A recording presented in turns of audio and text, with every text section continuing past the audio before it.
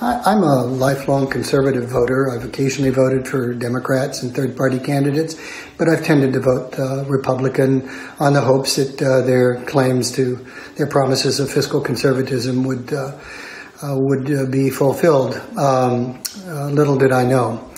I think excessive partisanship is a real problem in our country. I once asked a relative why she always voted Democrat. She said, well, because I believe in a woman's right to choose. So I asked her, well, if you were faced with a Republican candidate in favor of abortion and a Democrat opposed to it, how would you vote? And she said, oh, I'd vote Democrat. I could never vote for a Republican.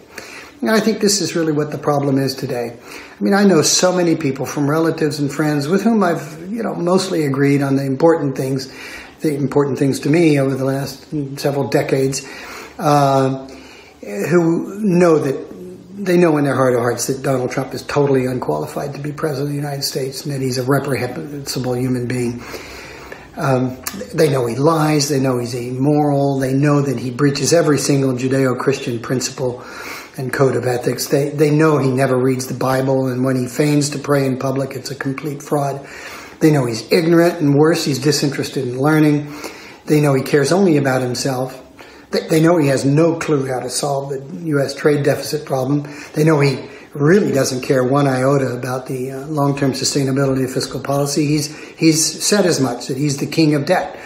They know he loves to promote discord, and perhaps most importantly, they know that they would oppose virtually everything that he does if President Obama were doing the same thing. And in fact, that's what they did do. They did oppose his playing golf. They opposed his executive orders. But if it's Donald Trump, it's okay.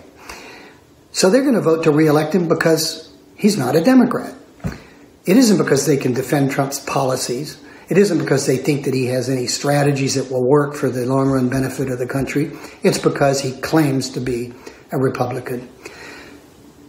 For me, I'm going to vote for Joe Biden, and I would really hope that more Republicans could bring themselves to recognize that our checks and balances can ensure us that a Democrat is hardly going to be the end of the world for us, and Joe Biden really is the better of the two candidates. So I'm hoping that they will, by November 3rd this year, see the light.